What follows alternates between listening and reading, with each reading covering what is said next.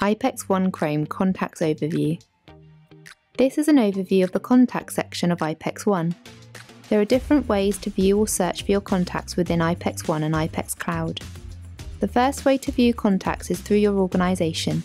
Here you can see your colleagues. If someone is available to call, they will be marked with a green dot. Contacts who are busy or in another call are marked with a red dot. You can highlight over a contact to see their contact card, displaying more of their details, for example their extension number, telephone number and email address, as well as their job title and department. From this screen you can initiate a video call, audio call, message or email. For more information you can also view their contact card.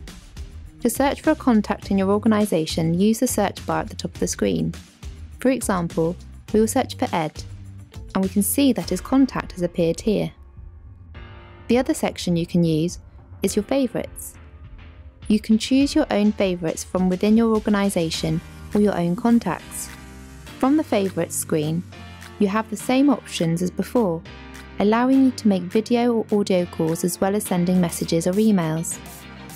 From the Favourites screen, you can also remove contacts from your favourites, move them to another group or delete them from your contacts altogether.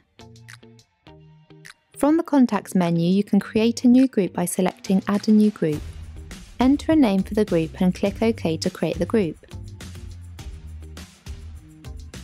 Within this group you can select to add new users by searching your contacts, selecting and clicking OK.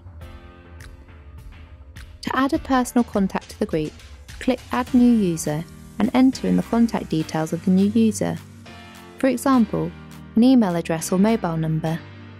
Now that this user has been added, we have exactly the same call options available to us.